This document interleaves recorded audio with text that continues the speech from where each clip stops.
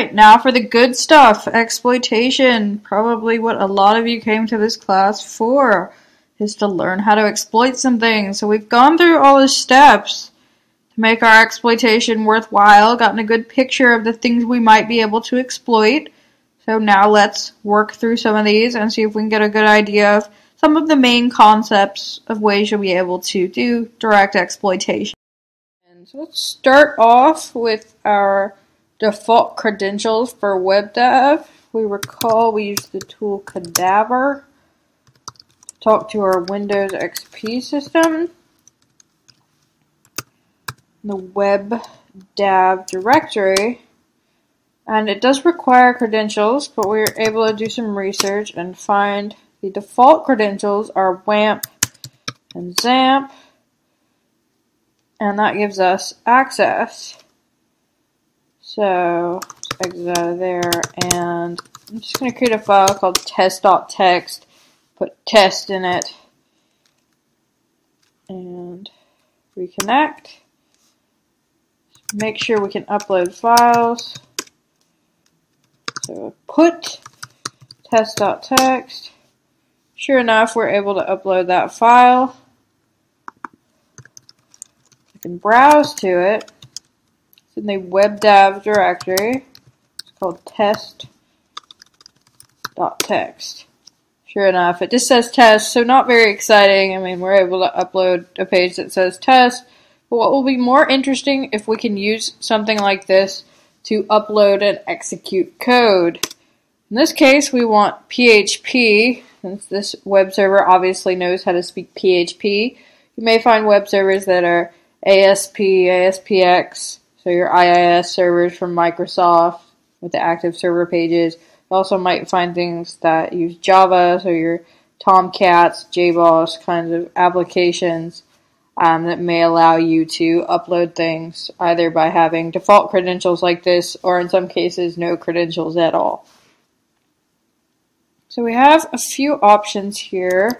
If I go to the folder user share and web shells,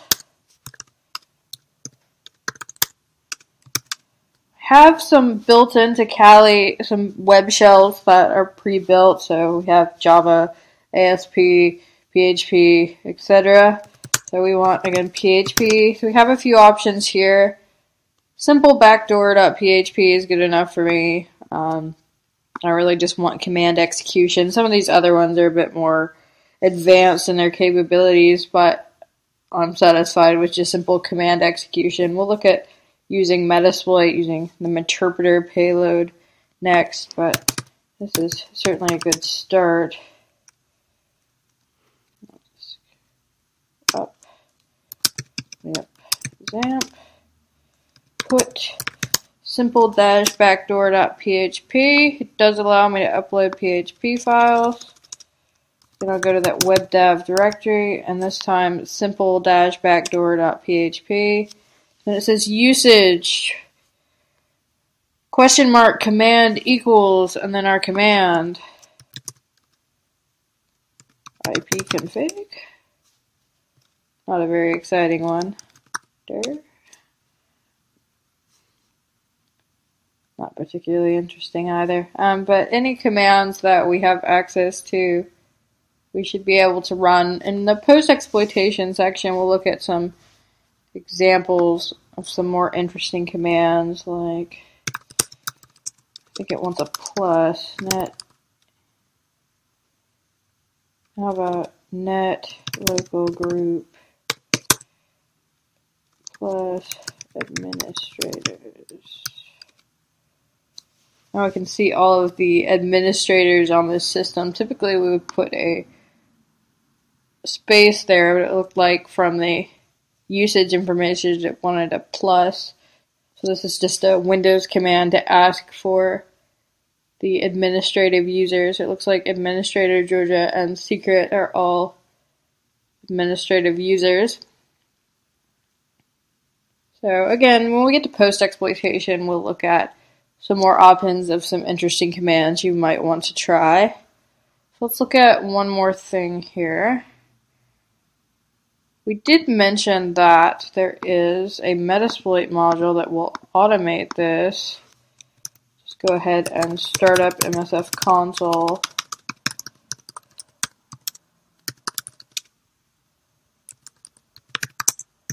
Start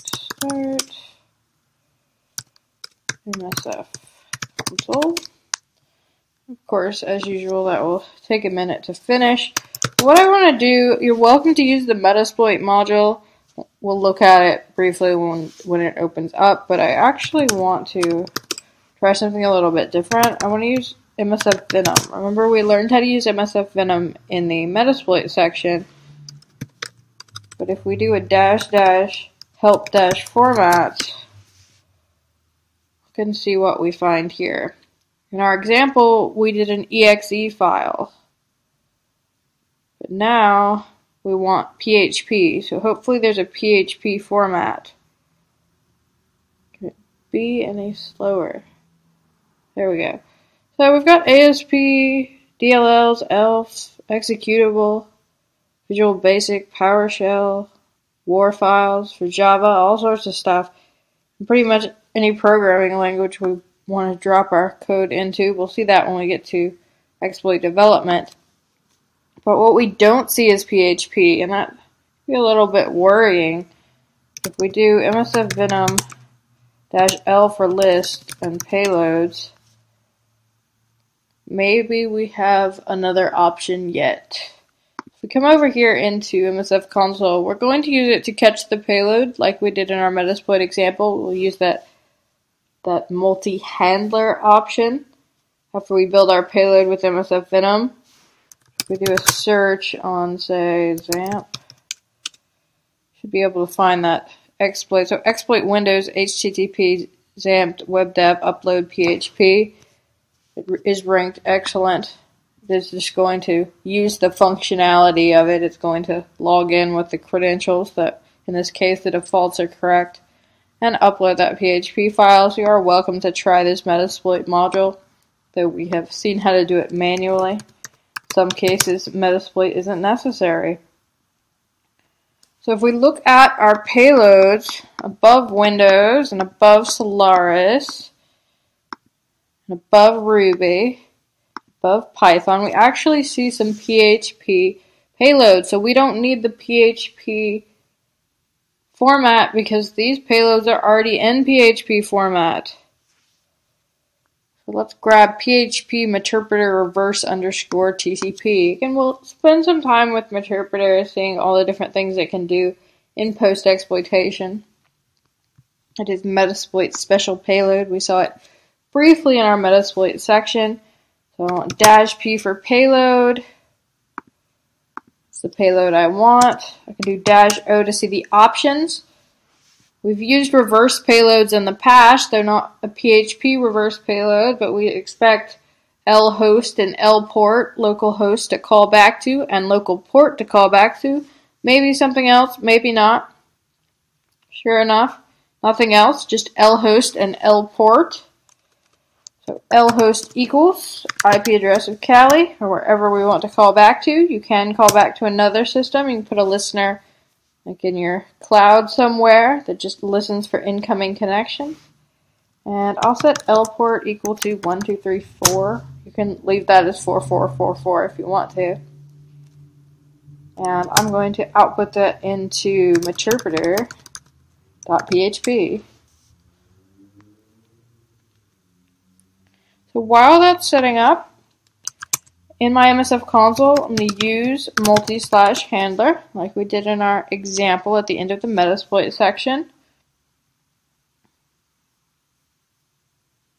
We do our show options. It doesn't show anything. We need to set payload to our PHP Meterpreter reverse TCP, and it is important that you set the correct payload.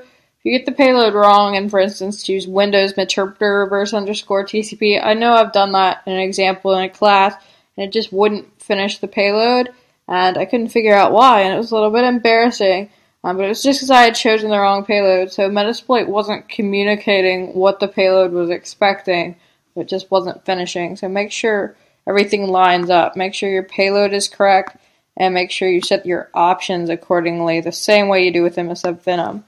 So you want to set lhost, same IP address, and set lport 1234.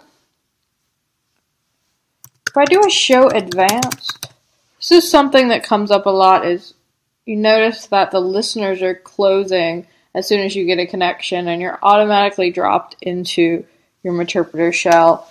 And that may not always be what you want. When we start looking at client sides and social engineering, you'll see that a lot of times you may send something out to a lot of different people, and just because one person connects to you, you don't want to lose the possibility to get more. You might get a unprivileged user first, and you may end up with, the boss's boss's boss on the second one. So not having a listener there to catch it could mean the difference between domain admin and little control of one single box.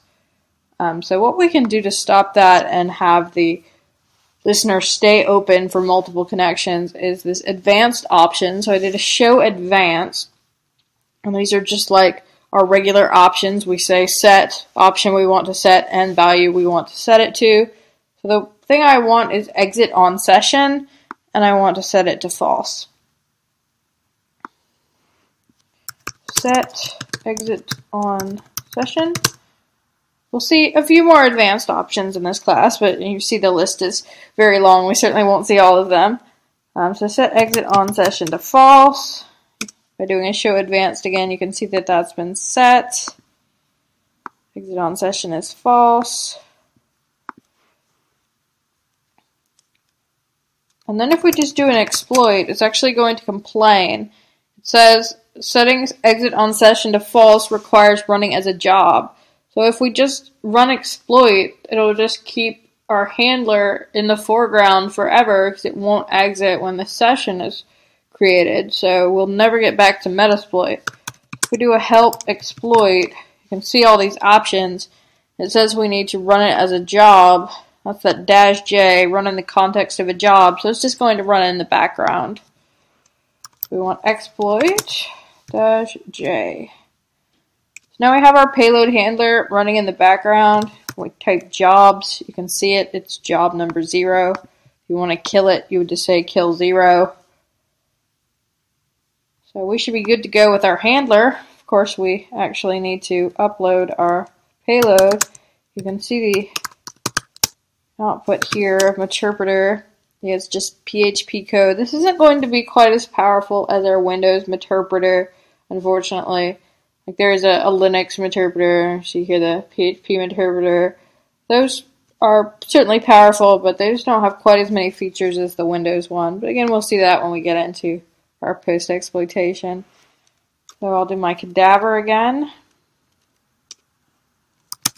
Lamp, zamp, and put meterpreter.php. And for whatever reason, I decided to close my web browser. Webdev, meterpreter.php. So we don't get a little web shell here in our browser this time. It actually looks like it's just hanging. It just says connecting here. But if we come back to Metasploit, we see we got Meterpreter session 1 open. So remember, we do sessions-L to list all our open sessions, and sessions-I for interact with whatever session ID we want. For 1, do a help. We're not going to see everything that we see in our Windows one. Again, for instance, I don't think hash dump is in here. And a lot of the extensions that we'll see, like incognito, Mimicat, those aren't going to be implemented for the PHP one. We can always drop into a Windows shell. We can do like sysinfo and get UID, things like that. So we do have some of the functionality, just unfortunately not all of it. But again, we'll come back to Meterpreter in post-exploitation and see a lot, though of course not all of its functionality, because like our advanced options, we could be here for a few classes just looking at those. So that's a couple ways of exploiting this. Really what you feel most comfortable with will work. You could have just used the Metasploit module and it would have automated this interpreter using MSF Venom to upload. You could use like the simple backdoor. If there is antivirus in place, you might have to worry about it getting popped on the web server. If the web server folders are being protected by an antivirus, we will look at some avoiding antivirus techniques a bit later on in the class. With XP, we don't have to worry about that. Windows 7, it does have antivirus, so we will look at that. But, I mean, the main thing here is not that it was even XAMPP. It's the fact that it is a web server console that gives us access to upload files. In this case, by having default credentials, though again, it could have none. You will see like OpenJBoss or default credentials on Tomcat. So it's not necessarily going to be PHP. You might have to do Java, or like with some of the older IIS servers, they would have WebDAV open just with no password, and you could upload ASP files in some cases using some special processing. So it's not going to be, as with everything here, it's not really, you don't want to learn just this particular vulnerability. You want to learn what the real concept is, and this is default or missing credentials with web uploads.